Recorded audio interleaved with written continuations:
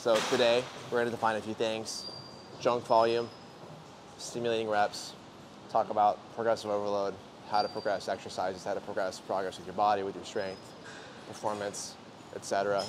Starting off, I think it's very important to understand the relationship between intensity and volume.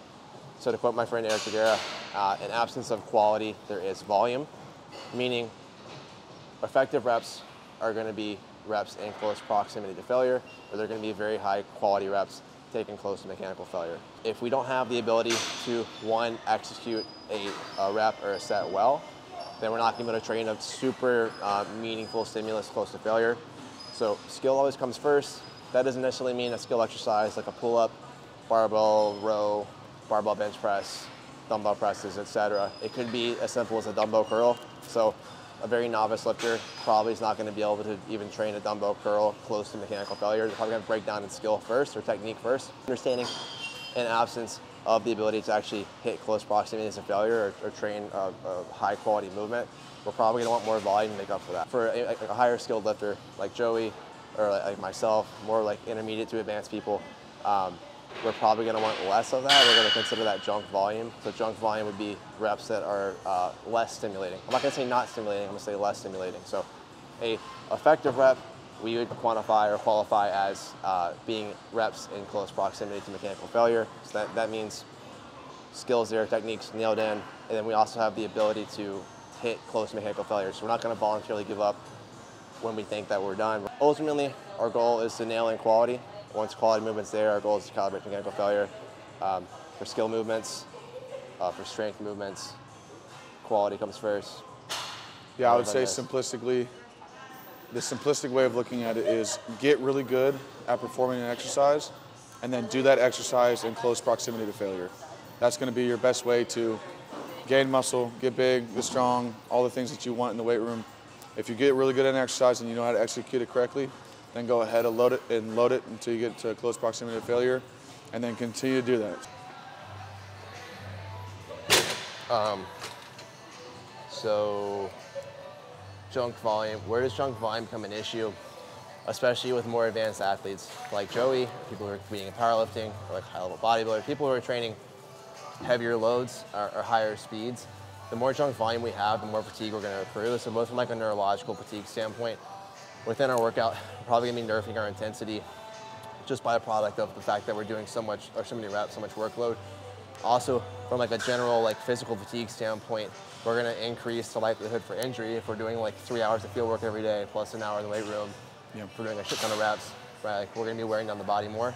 So understanding like we don't need that much volume to actually grow muscle, to actually increase strength, to increase performance. We don't need a shit ton of volume. We need a lot of quality volume. So again, going back to that, in absence of quality, we want to improve quality first. So we're probably going to have a little bit more volume when the quality is low. Once quality is there, we're going to be striving to actually lower volume. Low volume, high volume approach. Low volume approach, don't get it twisted. You'll see a lot of people who do like a lower volume approach, so like 1 to 2 sets on everything, but they do like 10 exercises. So by a proxy of that, we're actually doing a moderate volume or a higher volume. Low volume, we want to be able to actually be hitting a lot of sets in close proximity to failure without technical fatigue. If we can't do that, we're going to want a higher volume. So more novice lifters, there's nothing wrong with doing higher volume. You hear a lot on the internet about like high volume being bad. High volume isn't bad. We just understand these things, understand quality comes first, understand we want to actually calibrate our ability to train close to mechanical failure, so we don't want to be voluntarily giving up. We want to actually get comfortable with getting close to that point. And after that, we're going to make our training decisions based on that. So we'll get into like choosing rep ranges here in a second, how to progress those and how to match them to an exercise. Cut from what he was just saying though too. Technical failure has 2 parts of like why you need to do it. One is to get better at the movement so you don't get hurt. The other one is to load the muscles that are being utilized in those exercises effectively. Right. So like we were saying the other day, yeah. It's like global tension versus effective tension. Yeah. So like, yeah, so like when you're doing these technical exercises, to induce hypertrophy for our mechanical failure, you need to have a certain intensity put correctly on the muscle to induce that hypertrophy. So we talk about even like a single arm lat pull down, we're trying to get into the position to get the best stimulus on the lat so that we can induce hypertrophy of that muscle. If we're pulling in a position that's not going to be best for the lat, then we're not going to be able to induce hypertrophy like we want to of that movement. We're still going to get some growth. We're going to get some mechanical, like physical change, but it's not as good as it should be. You know what I'm saying? It's both injury prevention as well as stimulus of the muscle. But like a lot of times, people limit weight or intensity of a movement because they're afraid of injury, but then they load them in more volume. Do you kind of see that as like an oxymoron? Like you're trying to save injury because you don't load them heavy, but then you give them more volume, which in turn sets them up for injury. An acute injury presents itself when you get more like, when you get over volume or like too much workload, it presents as like an acute injury. It's like a torn ACL might seem like it was just in that moment, which like to the extent that it happened, it was, but it's probably more so, it's more causal because of the built-up fatigue you've accrued from a shit ton of workload throughout a season. Yeah. Right. So like it's usually not from that one cut that just fucked you up. It's like, oh no, like I've decreased my ability to co-contract my muscles correctly or effectively. So in that split second when I cut, I tear my ACL because that fatigue has affected that. Right. Most issues with loading stem more from like a low quality of movement plus loading. Yeah. It's like we're loading the shit out of movement and we don't actually do it well. Yeah. So therefore, like there is a higher likelihood of injury. Yeah. Versus like fatigue is just going to decrease quality, right? So if we have too much fatigue, everything we do is going to suck. So if we did 6x20 on this and then went and tried to do any other chest press, like the quality of that movement is probably going to suck. Our ability to have high output is probably going to suck. Yeah. If we have so much fatigue throughout a week of practice, we roll up to game day on Saturday or Sunday and we're like limping around, then like our quality on the field is going to suck. Like our ability to sprint, our ability to cut, it's all going to be nerve. If we go do field work and we do like 30 seconds of rest between like our sprints that are supposed to be anaerobic, we're turning it into aerobic, we're decreasing the quality of those sprints. Yeah. So in a lot of different ways, fatigue's going to negatively affect quality of movement or quality of performance. But then also, to fix that doesn't mean for you to not do anything or to not do it with intensity. It's just to utilize the intensity correctly. So if you're going to do something that's a high intensity exercise, give yourself enough time to recover so that you can do it again at the exact same intensity or same movement quality versus sacrificing movement quality due to time restraints, not recovering fast enough. Like obviously if you need to progress recovery intervals and be able to recover faster, there's an ability to do that through aerobic capacity. Constraints of exercise should allow for quality. Whether your goal is strength, whether your goal is power, whether your goal is hypertrophy, whatever it is, the constraints should be set where you can have high quality. Yeah. So rest, environmental constraints via external stability, even like the environment would be motivated to exercise. But all those things are going to affect quality of movement, and we should always consider all the things we can do to make sure that the quality is the best so we get the best stimulus that we want.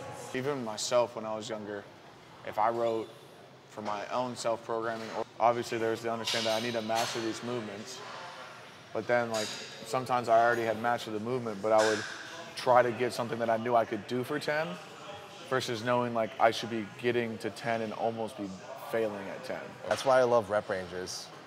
I think there's like a misconception that like if you don't hit a certain rep number that you're gonna like not see progress. Yeah. Like, oh, I had 3x10 and I got 8 reps, so I failed. It's like, no, probably not.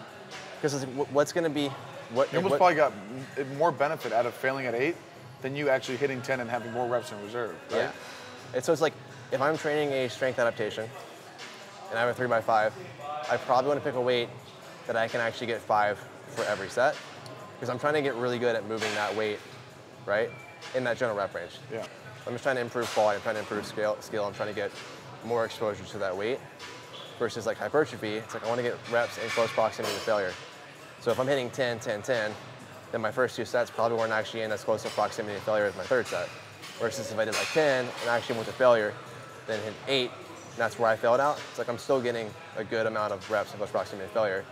Set 3, if I get like 6, 7, something close to that. Yeah. It's like my goal with that was hypertrophy. So I want to get reps in close proximity to failure.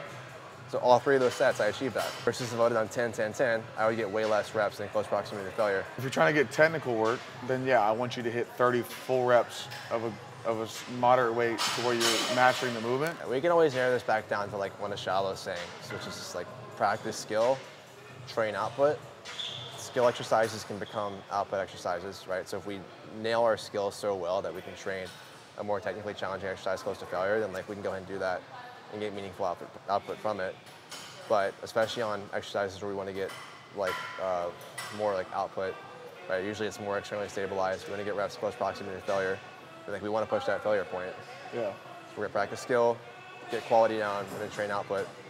And then when it comes to like choosing rep ranges, for hypertrophy stuff especially, it doesn't really matter as long as we're in that like 5-20 rep range and we're accruing a lot of reps in close proximity to mechanical failure, we're doing good. So it's like what we were saying with like, we like to kind of choose like a wider rep range, like 6 to 10, 8 to 12, maybe even like 12 to 15.